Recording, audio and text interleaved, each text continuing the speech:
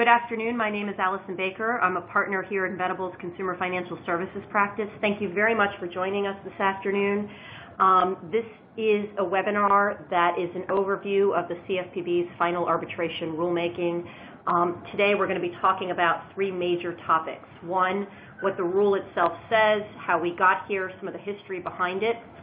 We're also going to be discussing the Bureau more generally, the CFPB more generally, and the rulemaking process there. And finally, we're going to be talking a bit about some of the perceived and likely challenges to this rule in the near future. And then we will wrap it up with some other thoughts. We always invite questions. Feel free to email in any questions that you have, and we will do our very best to address them during the flow of our discussion and or at the end. If for some reason we don't immediately answer your question, rest assured at the end of the webinar we will get back in touch with you. In addition, we will be offering CLE credits. Please stay tuned for the CLE code, which we'll be announcing at the very end of this webinar.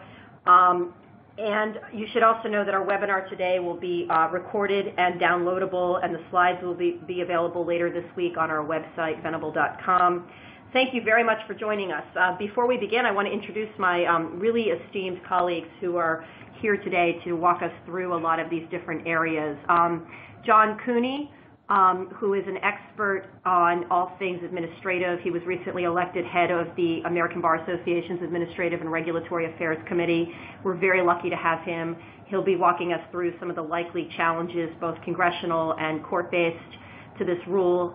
My colleague Andy Arculin, who is an expert on all things having to do with rulemaking at the CFPB. He was previously in the CFPB's rulemaking office and is a longtime consumer finance attorney. And my colleague Peter Frechette, who is Venable's in-house expert on the arbitration rulemaking itself and knows pretty much every detail of the rule and the report that preceded it. I'm Allison Baker, and I'm fortunate to be the moderator for this great panel. So let's get started. Today we're going to talk a bit about the rule itself, and we're going to start by asking Peter to give us an overview of what the final rulemaking says, how it's different or not different from what was initially proposed, and also some of the reporting that was required under Section 1028 of the Dodd-Frank Act that preceded the rulemaking, because in the context of this particular rule, that's really mission critical. So Peter, if you can start maybe with a timeline and some of the specifics of the rule itself. Absolutely. Thanks, Allison. So hi, everybody. We're going to start with just a quick overview of some of the more recent and some of the upcoming dates on the arbitration rule timeline. Obviously, the NPRM came out in May of 2016, and then had the comment period, and the final rule was published this summer, July 19th. There are a few upcoming dates. Obviously, we're approaching the effective date of the final rule, which, due to the operation of the underlying statute, is not sort of the real date that everyone is going to be focused on, but it does kick off the start of the clock to get to the compliance date. The compliance deadline will be next year, March 19th, and then we have some future deadlines in 2019 for the public posting of some arbitration outcomes and records under the rule.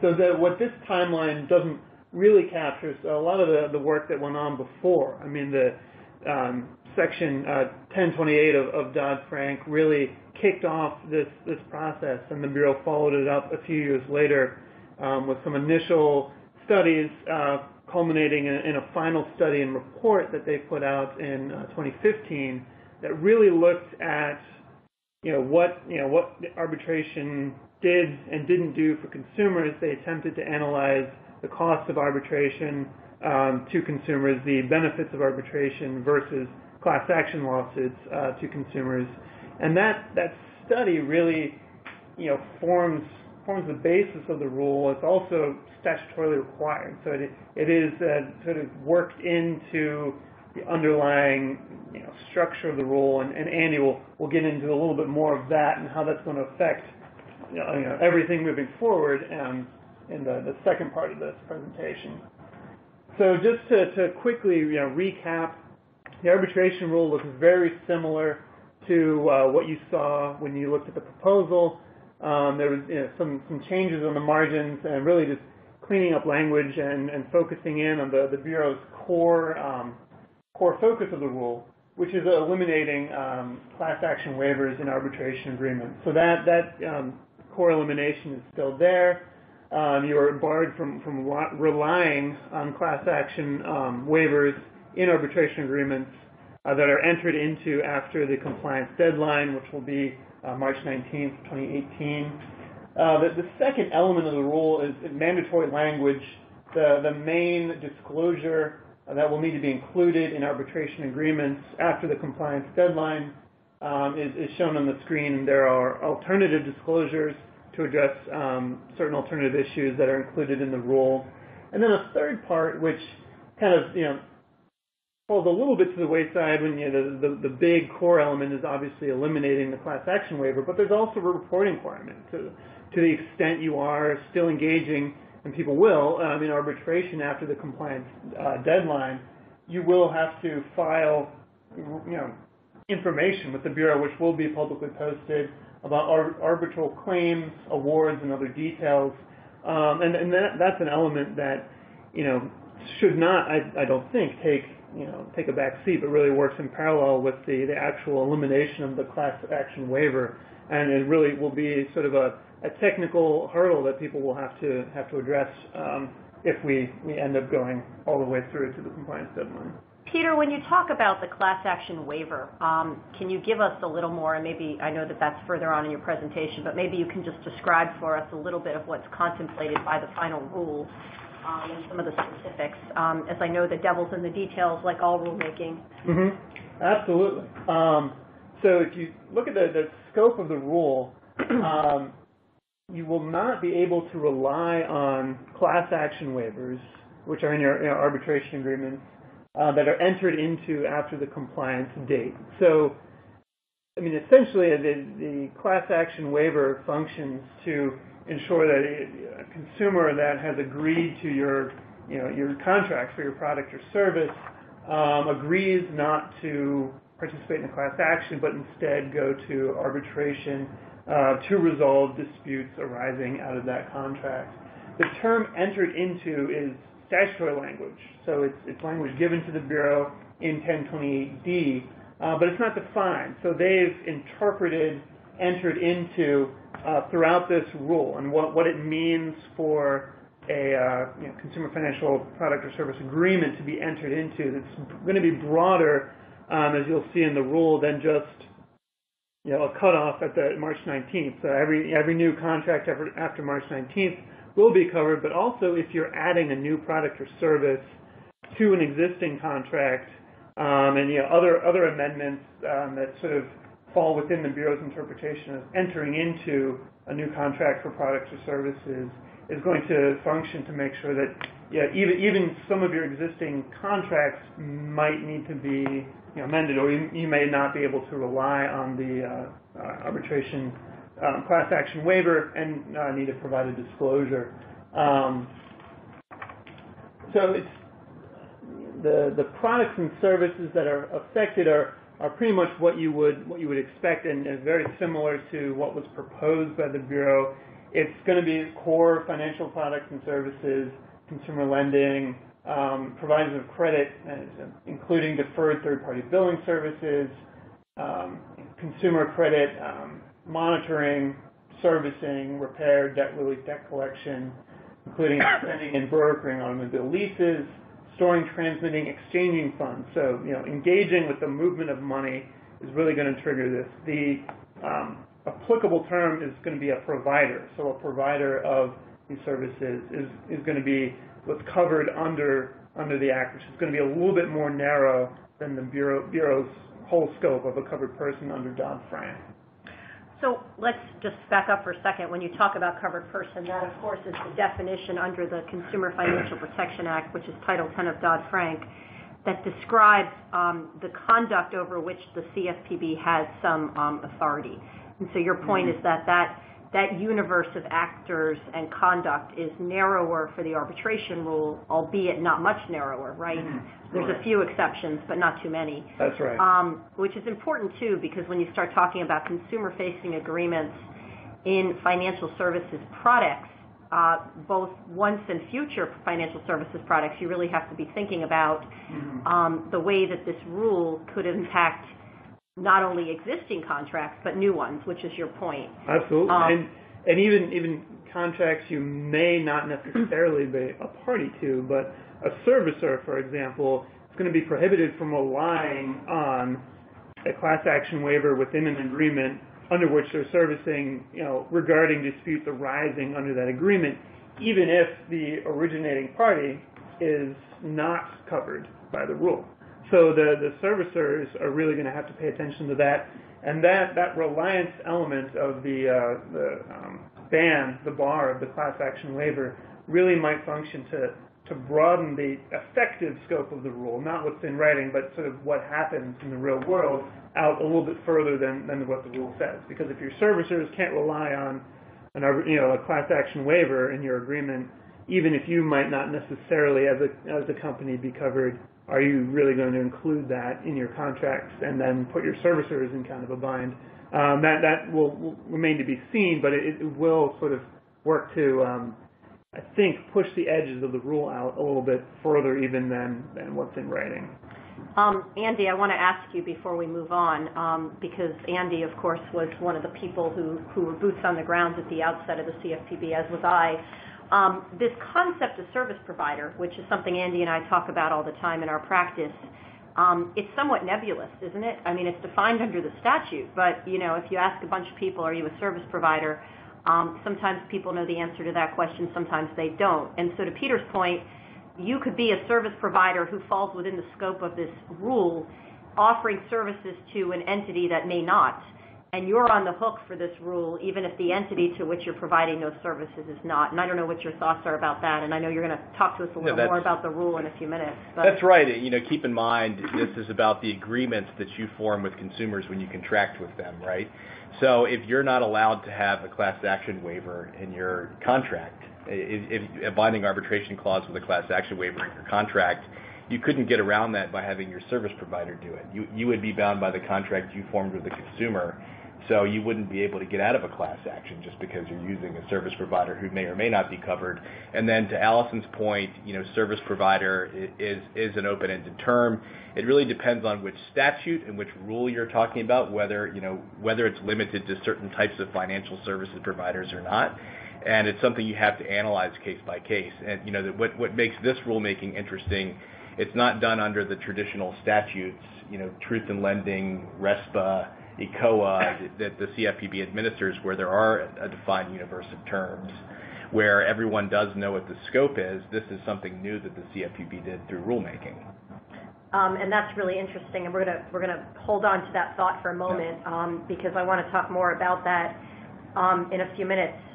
The idea that a lot of the rulemaking that the CFPB is involved with, of course, comes from inherent authorities in the enumerated consumer finance laws that it enforces. Of course, the Consumer Financial Protection Act is one of those laws as well, but this is unique to that law, and we'll talk about that in a few minutes.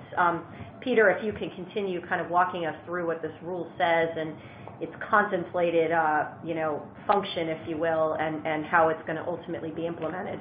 Well, we're sort of there. We've with the bar, the ban of the class action waiver, and then the mandatory disclosures, which you'll need to include, and then the reporting. Those three elements are really it. And there are some exclusions.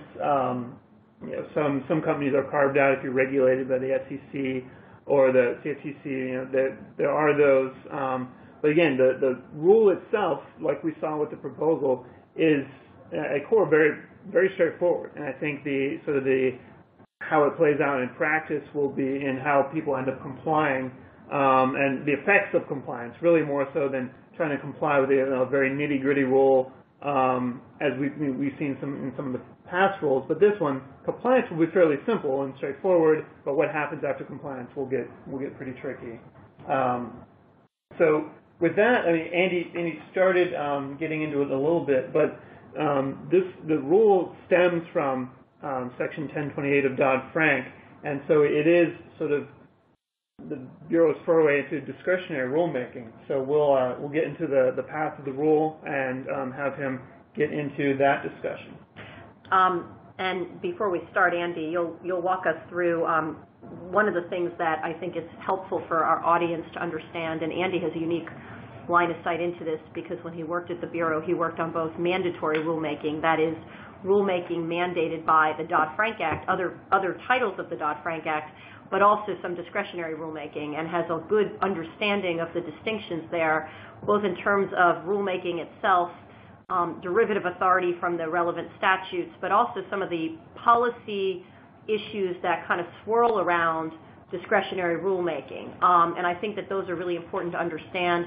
And also, of course, the study itself that was in fact mandated by the statute, and that precedes this. So if you can kind of give us a little bit of a line of sight into those issues now, that would be really helpful, I think, for our audience. Sure thing. So happy to do that. And what I'm going to do, and much of this will be laying the groundwork for my colleague John Cooney, who's going to talk about all the potential ways that this rule could ultimately be challenged. One thing that makes this rule unique, Allison and Peter both mentioned that it's a, quote, discretionary rulemaking, meaning the CFPB was not told by Congress that they have to go out and ban class action waivers and arbitration clauses or require reporting. This was something the CFPB, believes that it had authority to do because it conducted a study as it was directed, and also has a degree of authority under the Dodd-Frank Act to make rules consistent with that study that are in the public interest. But it's different from most of the rulemakings I worked on at the CFPB, which many of them were around mortgage. And if you remember, before why the CFPB was formed was because the housing and mortgage markets exploded or imploded, or both. And the CFPB was tasked with implementing the Dodd-Frank Act. Title 14 of the Dodd-Frank Act were a bunch of blueprints for rules passed by Congress, where Congress decided that you were not going to, if you're a mortgage lender, you were not going to be able to make a mortgage to someone unless you made a reasonable good faith determination that they had an ability to repay the loan. And much of the work that we did at the CFPB was figuring out, what's workable for the industry, what properly balances consumer protection with access to credit and so on, where the statutory framework was there. Notice and comment was much more constructive, where, the Bureau would go and propose rules, they'd propose safe harbors, exemptions, mechanisms for compliance, and so on. And the industry would comment and say, wait a minute, that's not quite broad enough. We need more help. The CFPB would have to balance those comments out, but it was a much more constructive process. At the end of the day, everyone was comfortable with the fact that these rules were going to be law, they were going to exist, and they were going to have to comply with them. What makes this different is, this was something the CFPB did that was inherently controversial from the outset. It's the CFPB, as we'll get into in a minute, had the authority to do a study. They had authority to make rules that were consistent with the study and in the public interest, but they did not have to go as broad as they did. They didn't have to make a determination that class action waivers are inherently bad. That's ultimately what they did. So, it's important just to lay that out. This was, it's not the only discretionary rulemaking that the CFPB's done, but this and the forthcoming payday lending rule are night and day different from most of the rules that the CFPB has done thus far, because this is really the CFPB making its own policy determination and making a rule and making policy through rule without a statute directly behind it.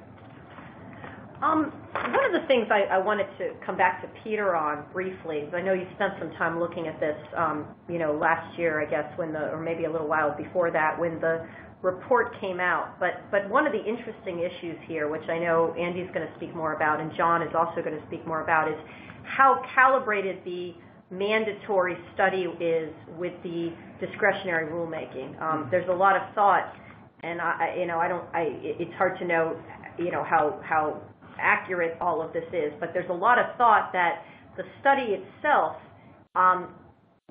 came up with certain conclusions. There are some thoughts that study is limited, and that those conclusions don't necessarily track the full scope of the rule. which of course could be a grounds, I suspect, for challenge to the rule ultimately, and John will talk more about that, and Andy can as well. But Peter, can you talk a little bit more about what the report itself did, and it was fairly extensive, and what was its kind of highlights, if you will? Sure. The report looked at sort of a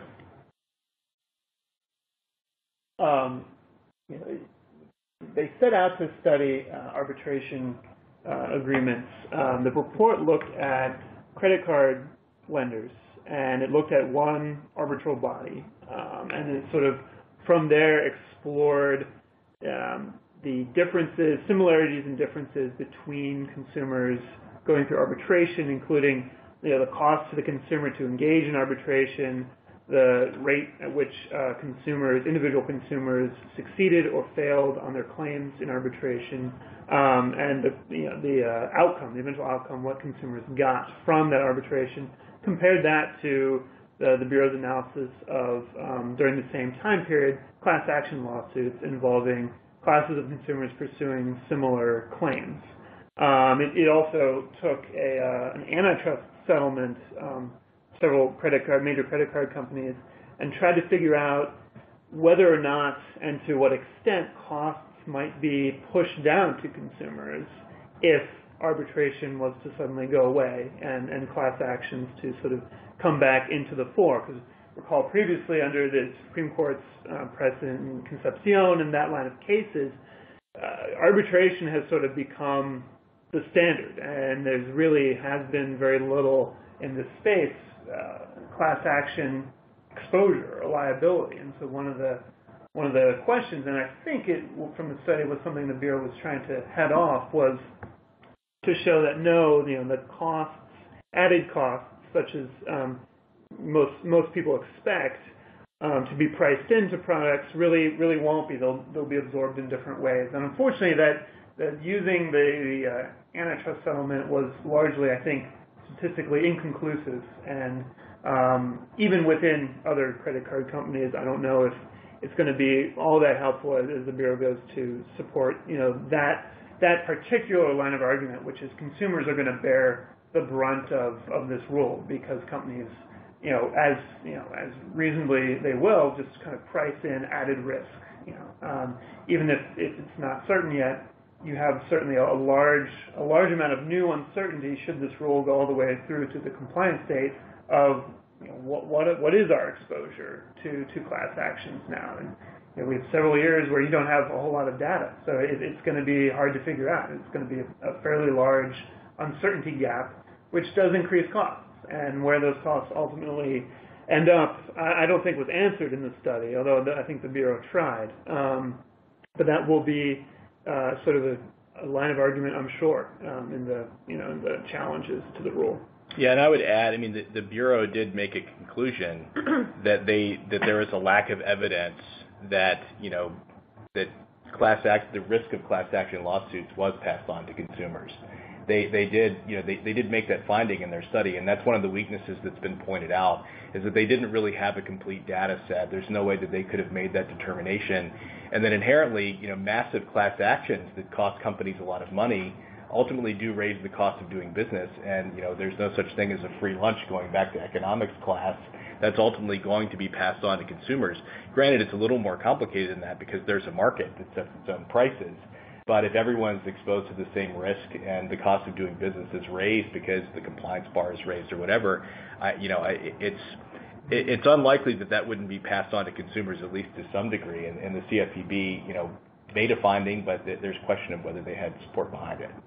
Right, and something you don't see in the study, because it's almost impossible to put a number on, but it's heavily sort of cited in the preamble to the final rule, which is that the Bureau has put forward the fact that the existence of class action lawsuits allows a group of consumers to modulate or control or change a company's behavior, whereas individual consumers going through arbitration don't have necessarily that power. But that is wasn't really included as a quantifiable element in the study. The study looked at what does the consumer get personally from arbitration versus what a consumer gets personally from class action. And that cost and benefit, what is the monetary benefit to an individual consumer of the ability for a class to sort of change the business practices of a company or all of an industry in a certain way, and that the Bureau sort of relied on that, I think, heavily in the preamble and justification for the rule, but that's not been studied, and then I don't. It would be very difficult, I think, to study that and put that in monetary terms so that you could stack it up against, what individual consumers can get monetarily out of arbitration. And, the great unknown here, of course, is not just the risk that we know today, but the way that this risk could be computed in terms of taking new products to market, innovation in general, a willingness to maybe take a certain risk in the marketplace by introducing a more novel product.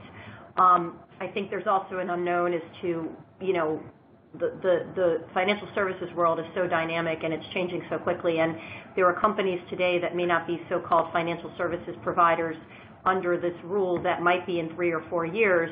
And does this rule in any way quell that, quell that instinct to develop a product that falls within the scope of the rule or not?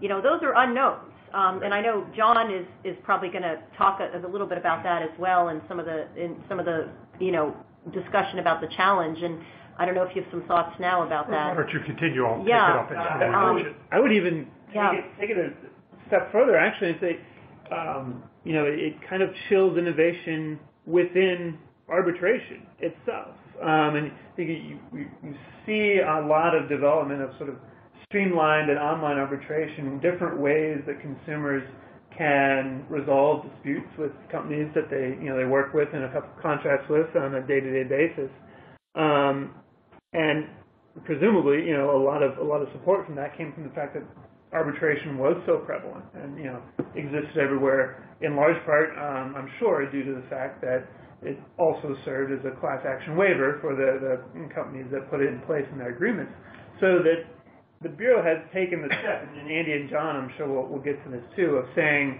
no to the class action waiver. It didn't necessarily need to do that. There was no requirement, as Andy was pointing out. There was no statute that said you, the CFPB, for the statute should put rules in place to implement the statute to ban class action waivers.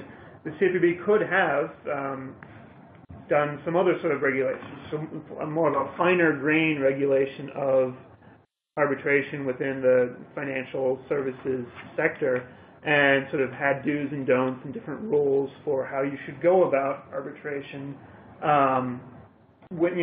still maintaining a more traditional, at least for the last couple of years, setup of waiving class actions and really funneling everything into arbitration, but then figuring out how that should play out and setting rules in that space and allowing that space to continue to develop a little bit so that, if I'm a consumer, I can just get online and quickly solve my dispute when something happens rather than, either going through traditional formal arbitration or joining a class and getting a gift certificate for $5 or something. I don't mean to belittle the amount, the value of the class action lawsuit to consumers, but there is that difference monetarily in the outcome for individual consumers.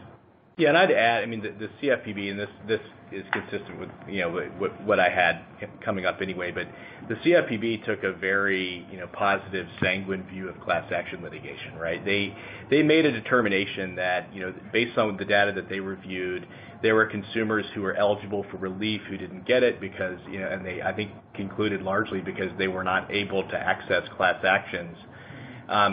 But they didn't really talk about class action lawsuits that are filed as, quote, copycat lawsuits. One company does something wrong, then, maybe attorneys go out and try the same theory against a bunch of other companies, and they have to defend lawsuits. There's still expenses that they incur. They have to defend the lawsuits. Sometimes they have to go through discovery. Sometimes they settle lawsuits that don't even have merit. And this is a reality of the legal landscape. If you just look at the economics, sometimes it's easier just to pay to pay some hush money to the opposing counsel than it is to litigate the case and win. So they didn't really look into that. They really took the view that class actions benefit consumers. that, I think they also didn't really look at, the differences between settlements. It was really awards versus awards. That was a large part of their focus. And, how much do consumers, to Peter's point, how much do consumers really get out of a class action settlement? I know I've had a few myself where I got somewhere in the neighborhood of $20. Is that really helping consumers? It's unclear. Or, as some of the folks who submitted comments pointed out, is it more helping spur litigation where it may not actually be benefiting anyone? Those are the policy debates. Those are the issues that are really front and center to this rule. Is this really needed? Especially when you have a zealous consumer protection agency like the CFPB who can go out and has the resources to enforce. Do you need private attorneys general who may have other motives other than consumer protection in mind? Or is this an overstep? I mean, those were all issues that were debated in the rule, and I think will continue to be debated. Switching back to the slide that's on here, this is the statutory provision. Peter touched on it some. I wanted to lay some of the groundwork for John when he gets into potential avenues for challenge, just by setting up. This was the authority that the CFPB had for the rule. Going back to the discretionary versus mandatory, there is not a framework in place that Congress passed and said, here's the statute. We want you to fill in the gaps and issue rules and determine, what the scope of coverage is and so on. This was really it. The CFPB was directed to do the study that we've been talking about, and they went out and did it, and they did it, in a timely fashion. There was a preliminary report in 2013, a final report in 2015. But other than that, they do have an obligation. If you look at the second further authority, that really is about rulemaking. They have, they don't have a mandate to make a rule. They have the authority to make a rule that's consistent with the study and is in the public interest and for the protection of consumers. And if you go, look at the docket for the rulemaking and you read some of the comment letters, most of the comments are really aimed at the Bureau failing one to all three of those tests. Is it consistent with the study? Is it in the public interest? And is it for the protection of consumers? That raises all these questions about, whether arbitration is good or bad, whether class actions benefit consumers or not, and so on. And there really is a fundamental disagreement, I think, between the CFPB and much of the industry who submitted comments about those questions. The other thing I'd add, this is the next slide. It's part of the CFPB's normal rulemaking process. They have to do what's called a 1022 or an economic impacts analysis. This is something the CFPB does even for mandatory rulemakings where they do have that framework in place. The Bureau has an obligation under the Dodd-Frank Act to go and consider the costs and benefits. This is the Office of Research, Markets, and Regulations is where I worked at the CFPB. Regulations are the lawyers like myself. Markets are, supposed to be industry experts, and then research are economists. The economists are the ones who are tasked with doing this 1022 analysis. And, one thing I'd point out, it's called a cost-benefit analysis, but really all that's required under 1022 is that the economist considers the costs and considers the benefits, both the consumers and the affected parties. It doesn't require that the benefits outweigh the costs or anything like that. It's basically just a consideration test. The CFPB has to make a record, it has to be in there, and so on.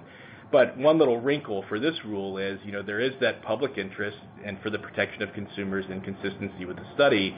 There's all three of those hurdles that the CFPB has to meet. And if you're going and looking for a means to challenge the CFPB and claim that they didn't meet those factors, the 1022 analysis is really, where you go, because that tells you what they considered and what they didn't. It tells you, what they considered the costs and the benefits to be. And if there's something that's glaringly left out or missed, that's where you would point it out and you would say they did not consider this, or they didn't properly make a determination that this was in the public interest because they missed something, and they missed something really big. So, that's getting into, getting more into the avenues for challenge, but that's why we're talking about this 1022 section as well as the authority just to make the rule. Andy, one of the things I wanted to get your thoughts on, so when I was at the CFPB in 2011, even before the agency started, there was discussion about the arbitration rulemaking, or I shouldn't even say rulemaking because it wasn't necessarily contemplated that there would be a rule, but there was discussion about the study and a need to look at arbitration and the effects that mandatory arbitration clauses have on consumers and the offering of consumer-facing financial products and services. And my entire time at the agency, for the first couple of years of the agency, this was an issue that just kind of kept percolating. Mm-hmm. And I'm sure that was your experience as well. I was in enforcement, and there were folks in enforcement talking about it, and this isn't a state secret. Everybody knows that. There were people all over the CFPB talking about it. There were a wide range of offices who had representatives convened to discuss this issue and figure out how to craft a rule, if there was going to be a rule, but more importantly, how to design a report and a study. And I'm wondering what your experience was with that, because I think that this is an issue that has been around for a while. 1028 was clearly contemplated in the Dodd-Frank Act in response to Concepcion, which is the Supreme Court case, Concepcion versus AT&T, that effectively, for lack of a better way to describe it, basically said mandatory arbitration clauses in consumer-facing agreements are lawful. Subsequently, Italian Colors, which was another case, affirmed that with some slight nuances. But this is an issue that's been percolating in the consumer protection world for years. What was your experience at the Bureau? So, and it raises a really good point, which is this was something that clearly was on Congress's mind.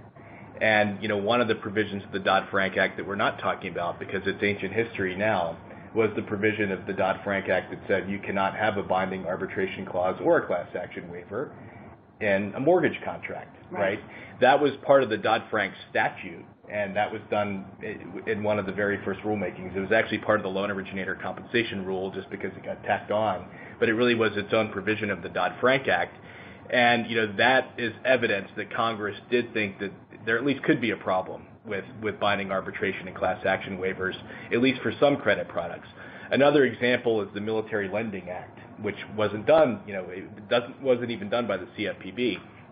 But, the Military Lending Act said that for contracts with service members, you can't have mandatory arbitration clauses. So those are two examples of this already being on the radar, this already being thought about as a potential issue for consumer protection. And then I think what the CFPB was given the authority to do is explore all the other financial products and classes of borrowers. And keep in mind, mortgage is a very specific type of financial product, and then military lending is a very specific type of borrower, right? Both of which get their own protections. This is all the area in between. And I think Congress had not reached conclusions yet. They'd given this to the CFPB to go out and study and make conclusions about. But it wasn't like this was something where the CFPB just went off on a wild hair and decided they were going to go after arbitration clauses. There was a groundwork laid. There were already prohibitions in place, as you know now. And this was something that really informed at the very early stages of the Dodd-Frank debate. This was an issue that was being discussed. It was a little bit different, obviously, than some of the immediate reasons that gave rise to the Dodd-Frank Act, such as the financial crisis, but this is an issue that's been out there for a long time, and I think that's important to note because it informed some of the ammunition that I think the Bureau has had in not only obviously creating the study, which it was required to do, but in subsequently promulgating a rule, which was of course discretionary.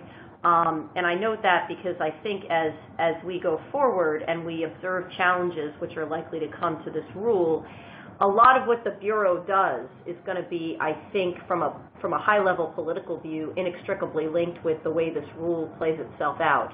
And one of the interesting things, which John will talk to us some more about in a few minutes, is a lot of the folks who are lining up or potentially lining up to oppose this rule are not necessarily actors who are vociferous opponents of the CFPB. There's definitely that cadre of voices in D.C., but these aren't necessarily those same people. Some of them are, but a lot of them are not, because this is seen as such a fundamental issue for how you manage risk in the consumer products market more generally, which I think is, I just think all of this is critical when we start talking about the way the rule came about, which Andy's going to spend a little more time explaining to us, and then some of the policy/politics swirling around it both in and outside of the CFPB. And if you can walk us through, we've talked a little bit about the arbitration study already, but if if there's some other thoughts that you have that you'd like to add to that, and also talk to us a little bit about the way the mechanics of the rulemaking itself happened. Again, because this informs not only the way the rules ultimately came about, but some potential challenges that could be forthcoming. Sure. So we have talked quite a bit about the study. It's obviously very important to this whole discussion, right? A few things that we haven't really, we haven't explored fully. I think, Peter touched on some of them. There were a lot of criticisms of the study, right? And, if you think about a potential challenge to this rulemaking, that's really what it comes down to is, does the study support the rulemaking? Otherwise, you're really is this arbitrary and capricious, or is it not in the public interest? So, anyone who's looking to challenge this has to think about all of them, and that really starts with criticizing the study and making the argument that the study doesn't support what the CFPB did. Some of the, and I would encourage anyone who's really interested in the history and figuring out, what's going on with this rule to go look at some of the comments that were filed. You can go to regulations.gov and read them. But, it really was it was a very confrontational, almost pre-litigation set of comment submissions. And, the industry proponents really were taking the view, if you look at the comment letters, many of them were outlined like an appellate brief, where they're preserving their arguments. They're saying this is not in the public interest because, this is not for the benefit of consumers because, and this is not consistent with the study because, and picking on the proposal in those ways to preserve those arguments, as opposed to saying, asking the Bureau for help or asking them to modify something. Some of the criticisms of the study that are there, Peter touched on the fact that it was, it is viewed as very credit card centric. I think most of the data, that the CFPB looked at related to credit cards, but the rule is far more wide-ranging than that. It covers really anything other than mortgages that are already banned or contracts with service members that are already banned, right? You basically have everything else in between. And, the CFPB's conclusions, some of the findings that they made, which we've talked about a bit, maybe it's not, the CFPB was right that it wasn't transparent to consumers that they were waiving litigation rights or that they were waiving, class action rights by entering into arbitration clauses. Maybe they weren't really doing a good job of reading their contracts, or maybe it wasn't being explained. But did the CFPB have to go through and ban them, or could they have accomplished the same thing through better disclosures, right?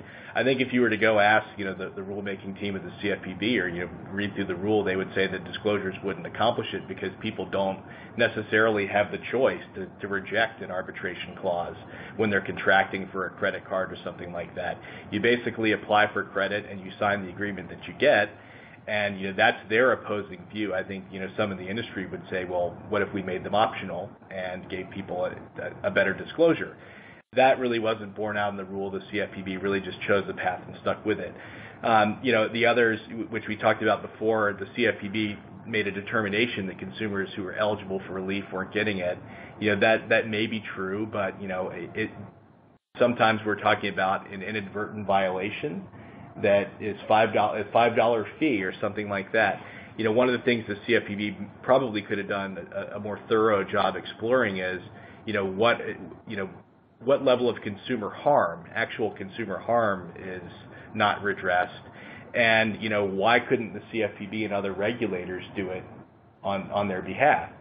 Does it need to go through plaintiffs' class action lawyers? That's a good question, and it applies beyond the CFPB to the FTC, to the state's attorneys general, and so on. But they didn't really seem to get into whether it was necessary to open the door to class actions. The other part of that is there are consumers who are eligible for relief that the CFPB doesn't necessarily give restitution to. They may go in and do an examination and find that a company got a rule wrong and they're charging a fee that they can't charge, or they're not giving a disclosure, and penalize them or just tell them to fix it, right? Which is what any regulators do. They don't necessarily take restitution every time you do something wrong. This really opens the door for opportunistic litigation. And did the CFPB really explore that and really get into the consequences? I think the industry commenters would argue that they don't. The CFPB would argue that they did, but that's all left to be decided. And there also were, there were industries and there were specific statutes that the CFPB, the study was criticized for not really getting into. There's statutes like CROA and the TCPA where class action damages are catastrophic, right? There's other statutes where, like TILA, where they're capped at $1 million, right? Did the CFPB really go in and parse that out and determine whether it was appropriate here, not there? Again, it's really a one-size-fits-all rule based on a one-size-fits-all study. So that's, a little more context around the study and how we can, how people have criticized it through their comment letters, how we can probably expect people to criticize it moving forward. We'll go into the proposal real quickly. The proposal was, Peter's already done a good job laying out both the proposal and the final rule. This reiterates the timelines. One thing I wanted to point out here is that there are over 100,000 comments submitted. So this was a rule that was a really big deal to a lot of people. There are comments done by trade associations, individual companies, consumer groups, and so on. And, they're really across the spectrum. It's a very controversial rule. There's some who love it and some who hate it, and, very few in between. So it's not one of those rulemakings that lends itself to, someone ironing out the kinks and hammering out the details and reaching a consensus for what everyone can live with. It really is all or nothing. And, the last point here, really kind of tees up John's part of the presentation, which is if you read the CFPB's final rule and the way that they address comments, it's very clear. Their addressing of comments is there to say, we got a comment that made this argument and we disagree with it over and over and over again. And, they really, it's very much a rebuttal paper to the comments that they got. And, that's really it. And I think it really opens up for, where everyone expects this to go, which is some sort of a challenge. Andy, on that note, before we discuss some of the challenges, or potential challenges, the idea, and if you look at the Bureau's rule, which is pretty daunting, I'm staring at a binder sitting on our desk in front of all of us, which is about 500 pages double-spaced, or back-to-back rather, so single-spaced back-to-back. It's a very long rule. It's about 850 pages, Peter, I think, something like that. A lot of 10 pages of regulatory text. And 10 pages of regulatory text, and Yeah. most of it is preamble and/or discussions about the substantive comments that came in. In your experience, is that a pretty typical amount, not of comments, but a typical way that the Bureau responds to comments in further justifying or describing or explaining its rulemaking? Well, I mean, like I was mentioning before, the mortgage rules that I worked on, I don't think there was ever there was never even really a threat that they were going to be challenged under the APA, because Congress had basically already written the blueprint for the rules.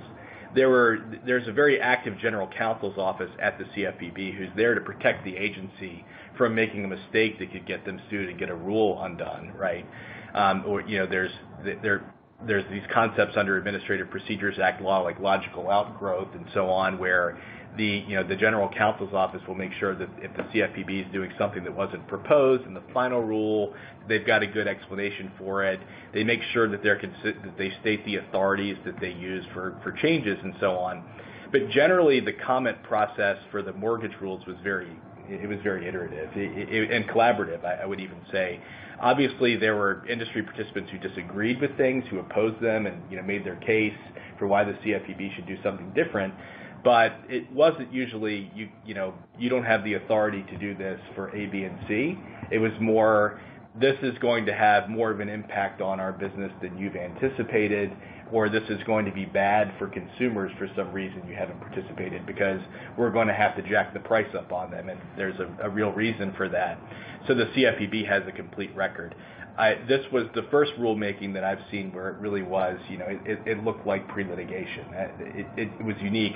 The payday lending rule, which is very similar to this in the sense that it's discretionary, it's something the CFPB is doing, it's really life-threatening for an entire industry. That's very similar to the arbitration rule. Most of the other rules, the mandatory rules of the CFPB did, were a completely different experience. And by similar, you mean it's provoked that many comments and this kind of back and forth colloquy. Yes, yeah. And that's a rule that's done under their unfair, deceptive, and abusive authority, and basically the comments there are saying you have not made your case that this is unfair, deceptive, or abusive, right? And as opposed to saying, well, you should expand this exemption and make it a little looser, and then we can live with it, which is what I found more for the mortgage rules. Interesting. Well, thank you. That's really helpful. John, I'd love it if you could spend some time kind of walking us through some of the potential challenges to the rule. And we also have some discussion here, not only about the challenges, but about the way the Bureau could foreseeably enforce the rule. And I think we can talk a little bit about first the challenges that are facing the rule, and then at the end we can talk about some of the ways that the Bureau could actually, as a functional matter, go about enforcing the rule, and all of us will chime in and talk about that based on our collective experience handling enforcement actions and supervisory action, or hopefully not action, supervisory endeavors, as well as just general guidance that the Bureau provides. But before we get there, the rule has to actually be implemented, and John's going to help us think through some of the ways that the Bureau could face challenges for this rule. So if you would walk us through some of that now, John, that would be really helpful. Thank you, Allison. I want to begin by pointing out that there are alternative approaches available by which opponents could seek to overturn the final rule, and there is a different mechanism available in each branch of our government. First, Congress could adopt a resolution of disapproval of the rule under the Congressional Review Act, which was heavily used in the 2 months after the Trump administration took office to overturn 14 other rules. Second, within the executive branch, it's possible, and I underline possible, that an administrative action could be taken that would stay, modify, or revoke the final rule. And finally, in the judicial branch, the topic that's been foreshadowed several times here is that there could be lawsuits that challenge the final rule. But let me start you off with the Congressional Review Act. Under the Congressional Review Act, the CFPB had to submit the rule to Congress for review before it could come into force. And Congress has the right to disapprove the rule within a defined period of time. This is done by a disapproval resolution adopted by each House of Congress and then signed by the President. The House has passed the disapproval resolution, but the Senate has not acted yet. The best estimate I've seen is that the Senate would have to adopt a resolution of disapproval within the statutory 60 session days, which I think runs out on October 29th. That's the 60th session day, that is, not days spent in recess after the CFPB submitted the rule. There are two salient features of the Congressional Review Act which were demonstrated to fairly well in the 2 months after the Trump administration took office. First, under the statute, a disapproval resolution cannot be filibustered in the Senate. If the bill is taken up, then the proponents of overturning the rule are guaranteed a vote. And if the second point is, if the rule is disapproved through this mechanism, then the CFPB would be barred from adopting a, quote, similar rule, close quote, in the future by the Dodd-Frank Act. Nobody knows what the word similar means. It's never been interpreted by a court. It's completely undecided at this point.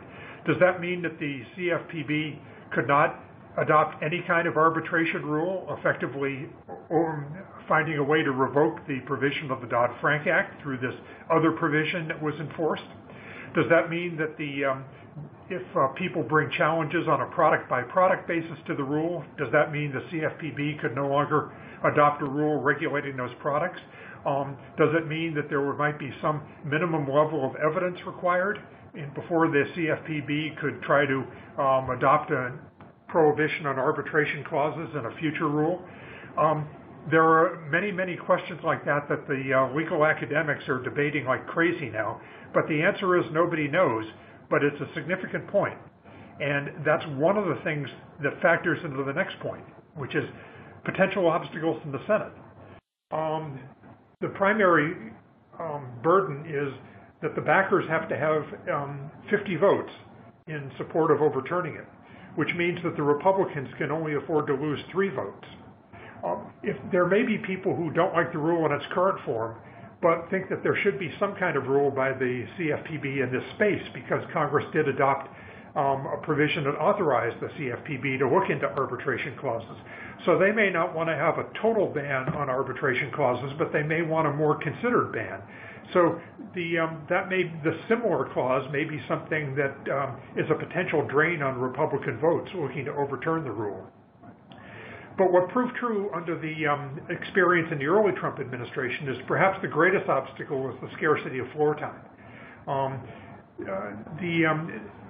Opponents of a resolution are entitled to a 10-hour floor debate, so essentially they can consume one day of Senate time just debating pro forma whether the rule should be adopted or not, when everybody knows it's going to come down to a show of strength at the end.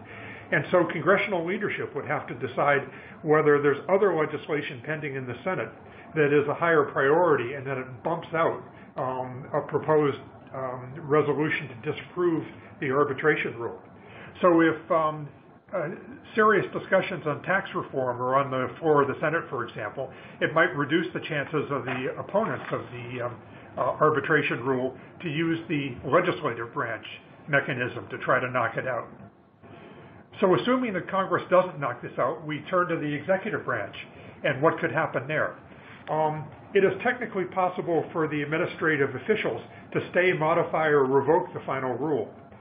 The way this would work is that if Director Cordray resigns, as is bruited about in the press every day, the president would have the congressional authority, the constitutional authority to appoint an acting director. And the acting director could try to initiate a new regulatory process to stay or modify the final rule, and to try to do that before the deadline for compliance with the arbitration provision is reached. Now, the president would have three ways he could try this under the Federal Vacancies Reform Act. First, the president could try to appoint the person who is Cordray's deputy. But my understanding is that his deputy is a strong supporter of the final rule, so there's very little, if any, chance that he would take an administrative step to try to stay or change the final rule.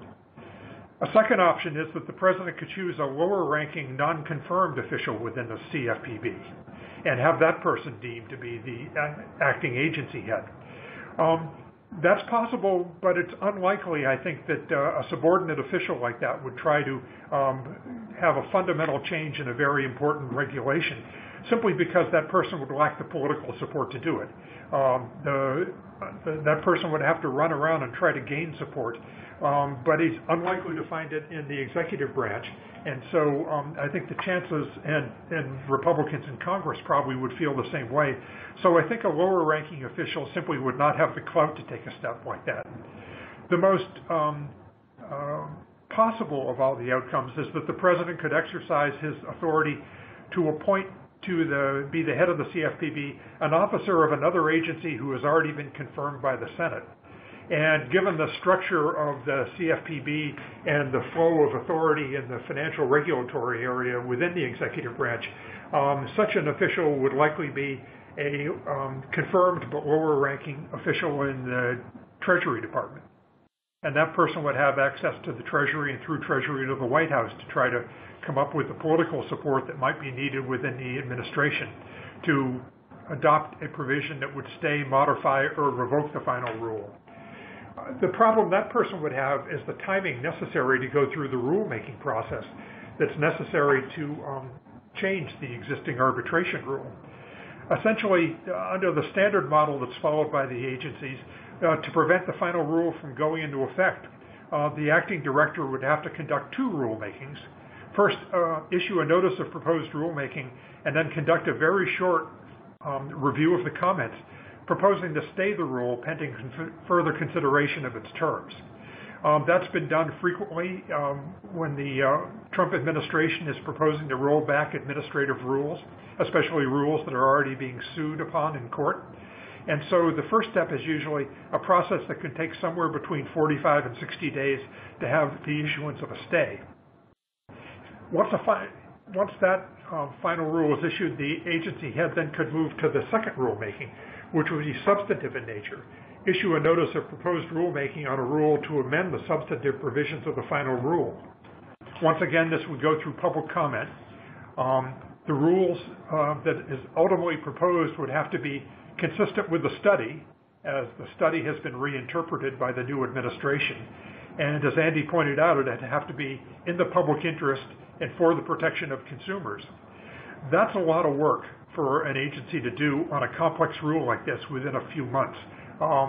With an 800-page preamble to a rule, you know it's complicated, and the agency would be well aware from the depth of the arguments put forth in the preamble that the people who support the rule have considered all these options, and that they would have to work overtime to come up with arguments that would withstand the anticipated attack from the proponents of the rule that would come in litigation challenging any action by the acting director to adopt a new substantive rule.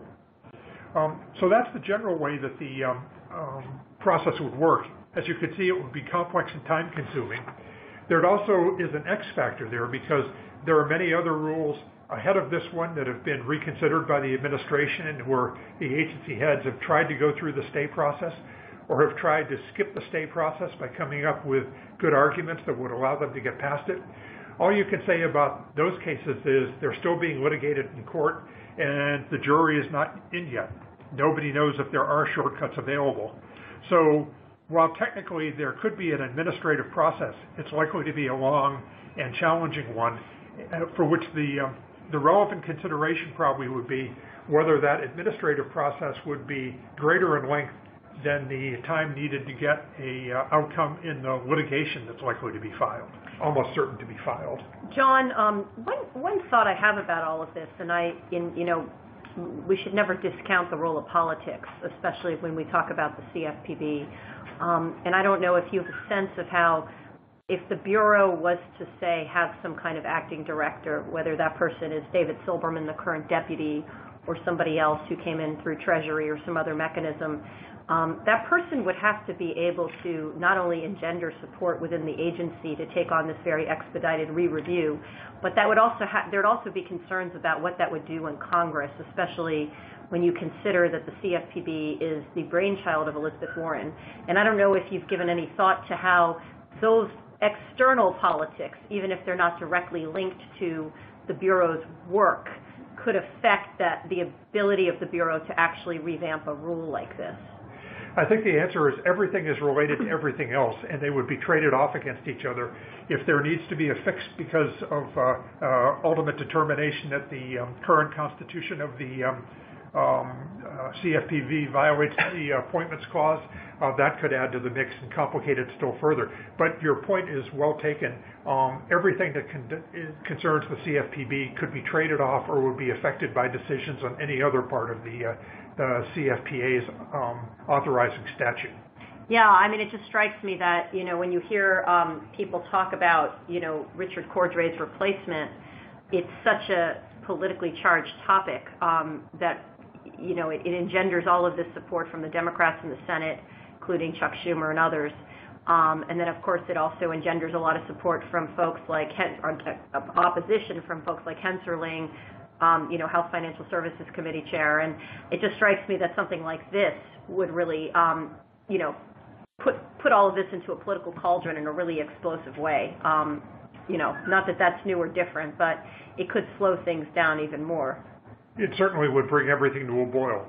Yeah. And I think, as you're right, you make the right point. Gridlock is the usual most likely outcome in a situation like that. It certainly would take substantial floor time to change that outcome. So once again, floor time, and whether consideration of CFPB issues would knock out infrastructure reform or tax reform will be a great consideration, especially toward the end of this year and the start of next year.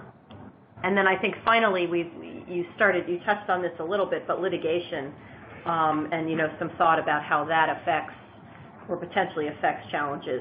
Yes, this is all going to be projection based on 40-something years of having looked at Administrative Procedure Act challenges to agency rules. There are some salient features of the rule that lead people with APA experience to be able to think about at least the options that the proponents of legal challenges would bring to the final rule.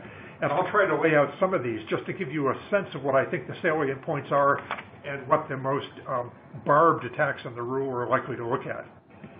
As Andy pointed out, there's a study requirement in the statute. This Dodd-Frank requires the CFPB to conduct a study and says that the final rule must be consistent with the study. As Andy pointed out, the study is credit card centric. There's less information, and in some cases much less information, collected on other products and services. That observation leads directly to one of the key points, one of the great unknowns in litigation, which is, what will the legal challenges do? Will they take on the entire rule as a whole, or will some people decide to bring product-by-product challenges to the regulation of their particular industry on the ground that there simply is not enough evidence in the record to support imposition of a prohibition on arbitration provisions on that particular product area? In an unusual step, the CFPB admits in the preamble that the data and methodologies available don't allow for an economic analysis of the optimal level of compliance on a market-by-market basis. So that basically would flag one of the lead points that the challengers to some of the smaller markets would make, which is you just don't have enough evidence in your study to justify doing this. So that's one thing to watch out for, and will color the rest of my presentation. Is the challenge going to be overall? Is it going to be product by product, or is it going to be both? And is it going to be both in a number of lawsuits? The second point that will govern the litigation is the substantive standard that will be applied. Congress said that the rule that's applied must serve the public interest. It must be in the public interest and for the protection of consumers. The public interest test is the broadest and most deferential rule that's been recognized by the Supreme Court. The agency rule can be upheld if it serves the public interest. And in a series of Federal Communications Commission's cases in particular, the public interest has been defined very broadly, and the Supreme Court has been loath to second-guess the agency as to what something as broad and ambiguous as public interest means. So this is, I think it's going to be difficult to persuade a court to rule that something is not in the public interest. I think the courts will look for some other way to address the substance of the rule, because reopening the public interest question this late in the game, after 80 years of rules having been upheld on this basis, would really work a revolution in one area of jurisprudence. One of the areas that will be heavily covered is also something Andy discussed at length, the cost-benefit analysis provision. As he correctly pointed out, the statute requires that the CFPB consider the potential benefits and costs to consumers, including the potential reduction of access to consumer financial products or services for consumers. But it's just a consideration requirement. There is no requirement that the benefits to consumers must exceed the costs to regulated entities of the prohibition on arbitration provisions. As long as it's considered, and as long as the agency has provided a rational justification for its decisions, the CFPB can go ahead even if the courts ultimately were to conclude that the costs exceeded the benefits. That is established in a case called Michigan v. EPA from 2015, which was the last time Justice Scalia had the right and ability to write on the cost-benefit provision. And this is something that the Supreme Court has taken up increasingly seriously in the last 15 years or so, that costs and benefits must be considered, but they've never been able to figure out a rule that would govern whether benefits must exceed costs, because then you'd have to decide how to measure benefits and how to measure costs. So the Supreme Court has stopped at a midway position, that as long as the agency is rational in its consideration and has articulated a reasonable justification, the courts will uphold the rule. So cost benefits will be widely discussed, but I'm not certain whether the court would go further and say that the benefits must exceed the cost. I think this would be an odd case in which to try to cross that major threshold. And anticipating that might be the issue, the CFPB put in multiple places in the preamble to the final rule that it finds that the benefits of the rule substantially outweigh the cost to providers of coming into compliance with the prohibition standard. So let's get finally to the provision that we think is most likely to provide a basis for challenges to the final rule, which is the arbitrary capricious clause, as it's known to Administrative Procedure Act denizens. And the usual meaning of arbitrary and capricious to APA practitioners is like the golf gods playing golf. It's unbelievable how many things that the courts can go off on with no prediction that they determine as arbitrary and capricious. It's heavily fact-based, and it's very difficult to predict in advance. And as a result, it is the dream of all appellate advocates in the Administrative Procedure Act space, because this is one place where how you present facts in an otherwise cold record really can make a huge difference. What can we anticipate about the litigation with assurance this far out? Well, the first thing we can predict is the litigation will be complicated and lengthy. It will be filed in the district courts to begin with, and then later taken to the courts of appeals. So it'll take a minimum of 2 years, I think, in order to get a resolution of a suit like this. As I said, one of the great unknowns is whether there will be challenges on a product-by-product basis or whether there will be global challenges only, or maybe both. That unknown leads to a different question, which is, well, how many lawsuits are there going to be challenging this? Since it's in district courts, multiple cases can be filed, and unless too many are filed, they won't be consolidated in one court for resolution. So the challengers to the rule may work with each other and decide how to proceed separately, how to file multiple suits that raise multiple challenges to the rule. The benefit of multiple suits is that you get more chances to hit a nerve with the judge, and you also get to raise more arguments that the judge called upon to resolve that argument will be able to manage.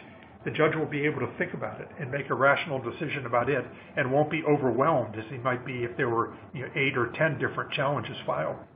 So the number of lawsuits and where they'll be filed is an open question. And finally, another key for those of you who actually are going to have to comply with the rule if it's upheld, is will the challengers seek and obtain a preliminary injunction, an injunction against the prohibition on arbitration clauses pending appeal. That's one that will have substantial consequences to you, and will also affect what might have to be done if a couple of years down the line the litigation is successful and you have the opportunity to undo what you had to do with your customers the first time that the rule was put through, and that is, will you want to take the risk of offending customers by overtly revoking something that you had to put in place at one time. So the preliminary injunction is likely to be a key phase of the litigation. But it's impossible to predict that now, because in order to do that, you need to know what the arguments will be and make an assessment of the arguments. And in general, injunctions in that context are not easy to get. Isn't that true? That's right. You have to show that you have a strong possibility of winning on the merits of the case, and that the benefits of issuing an injunction will exceed the harm to the public interest and the harm to the people who would benefit from the new rule. And the CFPB thought about that, and it also put into the preamble a broad description of the benefits that the consumers would receive from compliance by regulated entities. And they picked up several market failures. One is asymmetric information, a theory that the provider knows a lot more about the effect of the arbitration clause than the consumer does. Second, insufficient deterrence. The CFPB stated its best answer to the question whether there are reduced incentives for regulated entities that have arbitration provisions in their contracts to comply with the underlying laws, or whether people are insufficiently attentive to their compliance with the underlying consumer protection law if they can arbitrate those clauses. And finally, the CFPB said enforcement may be at less than optimal levels, and there should be more enforcement than there is now, and that it's important to consumers to have private attorneys generals, class action plaintiffs involved heavily in bringing lawsuits to try to provide the deterrence that they think that is necessary, and that would be a function of the abolition of the arbitration agreement provision. So the CFPB has done a good job of anticipating those points and the arguments it would make as to why continuation of the rule pending a resolution of the litigation would be in the public interest. So as I said before, this is going to be trench warfare, and the advocates are going to have a great time trying to figure out how to present the factual arguments that are available to them in a way that persuades the court to undermine the rule. I emphasize the facts because there is no cut-across issue of statutory interpretation that would determine whether the rule as a whole is unlawful.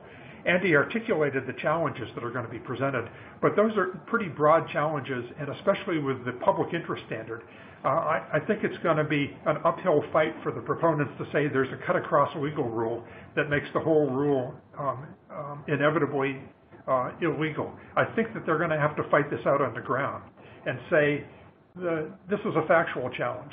The study was inadequate. The study doesn't provide a proper basis for subjecting all these products to the prohibition on arbitration agreements. Or certainly because there's so much less information available about many of these products, it doesn't provide a proper basis for subjecting some of the smaller products, some of the ones in which there's almost no record available. It can't justify subjecting them to the same kind of strict ban on arbitration provisions that you might be able to justify in another market where the facts are better set out, where the analysis is there, the algorithms that need to be used are there, and most important, the facts are there. To follow up on this, much of the CFPB's analysis was based on abstract economic principles, such as market failures and what constitutes an optimal level of deterrence. And the deterrent effect is where the CFPB at the end of the day, I think, is going to have to hang its hat. There's a major risk to the CFPB there. The CFPB did not consider the deterrent effect of its own recent enforcement actions in compelling compliance.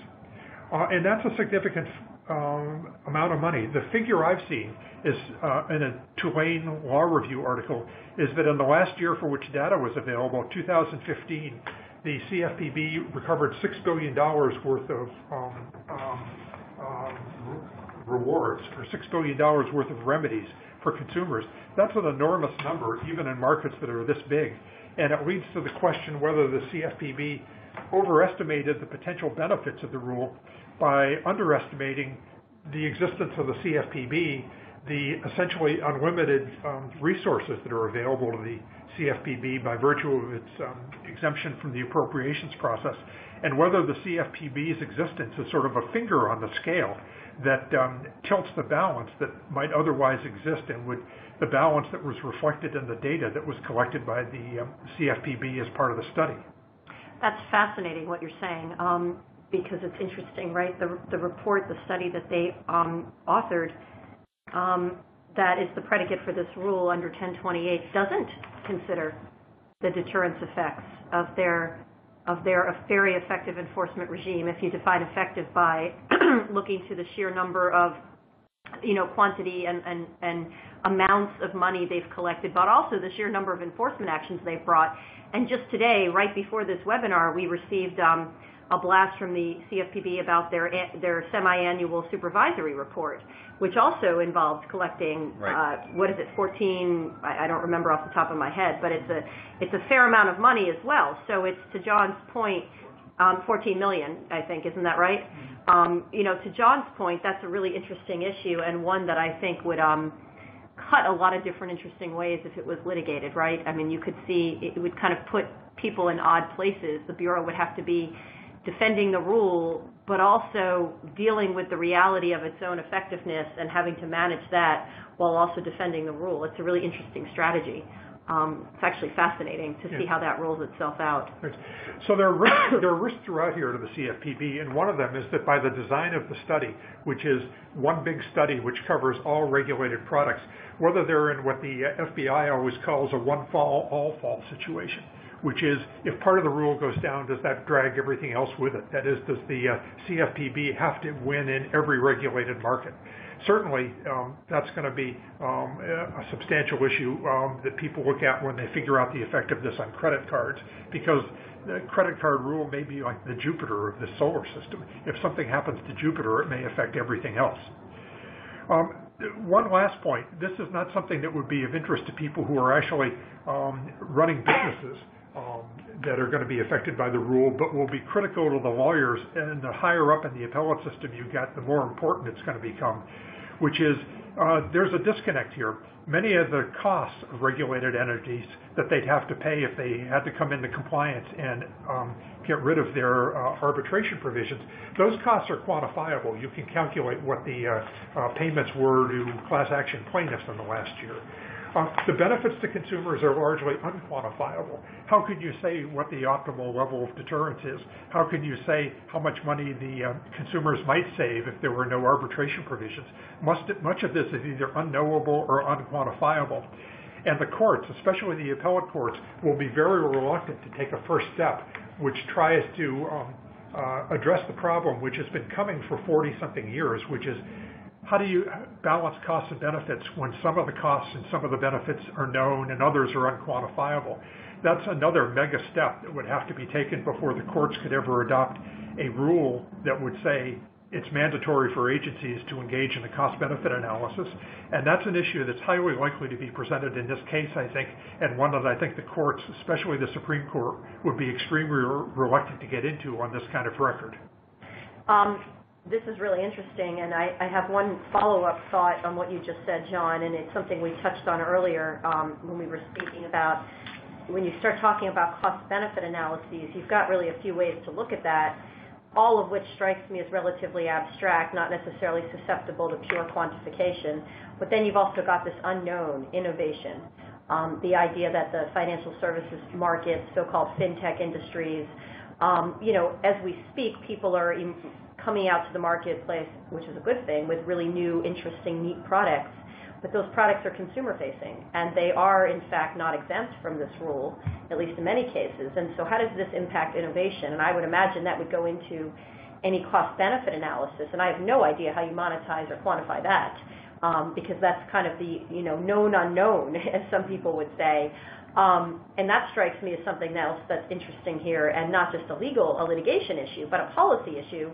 And one that, if you talk to companies that are in this space that are regulated by or likely regulated by this rule, they will tell you in depth that this is not only affecting their risk management as to products and services here and now, but it's affecting their willingness to take certain products to market in the future, to invest in R&D, especially large market participants. So these are all interesting issues. One thing I'd like us to speak a little bit about before we close today's webinar are a couple of things that I think are important for companies affected by this rule to be thinking about. One is how could the Bureau go about enforcing it? And two, what are some of the things you can do as a company to address consumer complaints and other issues that might give rise to a Bureau inquiry, whether it's a enforcement investigation or probably in many cases more likely a supervisory exam. And so I wanted to talk a little bit about that, and I'm going to start the conversation, but I'm going to have all of my colleagues here participate. And I note that at the outset, the Consumer Financial Protection Bureau's Enforcement Authority, which is under Subtitle E of Title 10, provides that the agency has a number of different remedies when it seeks to bring an enforcement action. That's under Section 1055 of the Dodd-Frank Act. It can seek, obviously, restitution and disgorgement of ill-gotten gains, restitution being the idea that a company has to pay back some amount of money to consumers who were allegedly injured by the conduct, a kind of a but-for analysis. Disgorgement being the idea that if the company made a certain amount of money from the alleged conduct, they have to pay all or some of it back. And then, of course, civil money penalties, which are apart and separate from an injury analysis. And when John gave up the $6 billion number before and cited the Tulane Law Review article, that's what he's talking about. So to date, the Bureau has gotten somewhere in the neighborhood of $6 billion worth of civil money penalties, restitution, and disgorgement, either back to consumers in some direct or indirect way, which is really a significant number when you think the Bureau is 6 years old. That's $1 billion a year. Which is probably a pretty, given its relative size, it's a pretty small agency compared to, say, the Department of Justice. That's a really big number. But that's how the Bureau enforces its laws and its rules. And of course, it also has the ability to bring injunctive relief, as we all know, and prohibitions against conduct going forward, affirmative requirements that companies do certain things. My guess is that in this case, the rule would result in some probably supervisory finding first, where it would be found that a company had impermissibly not followed the rule, either because they hadn't appropriately changed the language in their consumer-facing contracts, or they were not necessarily inclined to ever do that. And then they would look out at the world and say, okay, well, what's the harm to consumers? It may be hard to monetize that injury, so this is the kind of injury or alleged misconduct that probably would be more susceptible to a civil money penalty. But the point is, there is some, pretty strong enforcement apparatus here, which of course is public, and anything in supervision is non-public. So we've got those things to consider. We also have kind of more generally how companies can prepare themselves for this, we've talked about challenges facing the rule. We've talked about some of the ways that we can forecast the effect that this might have on businesses going forward, innovation, risk management. But some of the other things that I think are helpful to think about are, how do we manage risk associated with this? Not in terms of just baking into the price perhaps an additional risk, but also more generally, if you're a company and you're getting a spate of complaints about X, Y, or Z practice, this is now potentially one more practice that you could be complained about, and it could find its way onto the consumer complaint portal at the CFPB. And Peter, I know, has worked with me on a number of matters where this has been an issue. So I'm going to turn to you first and have you maybe walk us through some thoughts on how we can go about minimizing risks in the complaint space. Sure, absolutely. So I think on the enforcement and sort of damages remedy side, I think what you see in the rule is the Bureau kind of views it as what should be kind of a one and done. There is no private right of action. Essentially, if you violated what would become and what will be 12 CFR 1040, you would violate the CPA and be subject to the Bureau's authority there, similar to UDAP. So I think they anticipate potentially having to step in, or having state attorney general step in and make sure people are complying, but not necessarily an ongoing enforcement situation where there'd be issues cropping up where you try to comply but you didn't quite make it, issues like that. And yeah, I was going to add, keep in mind, not continuing to use an arbitration clause with a class action waiver that's been banned by the law is almost certainly going to be viewed by the CFPB as an intentional violation. What happens a lot of times with CFPB is, the rules are confusing or they're complicated. Someone makes a good faith effort to comply but somehow falls short. I think a company that's deliberately going forward and continuing to use arbitration clauses that the CFPB has said are prohibited after the compliance date would be at risk of an intentional violation. And there the CFPB has the discretion to go up to $1 million a day in penalties. Yeah. So just something to keep in mind. Absolutely. That's a really good point, and we'll end it with that point. I want to remind everybody that this presentation is available on our website. It will be downloadable, both the recording and the slides that have accompanied our discussion today. I want to really thank all of my terrific colleagues here at Venable who participated in our webinar today: John Cooney, Andy Arculin, and Peter Frechette. I'm Allison Baker.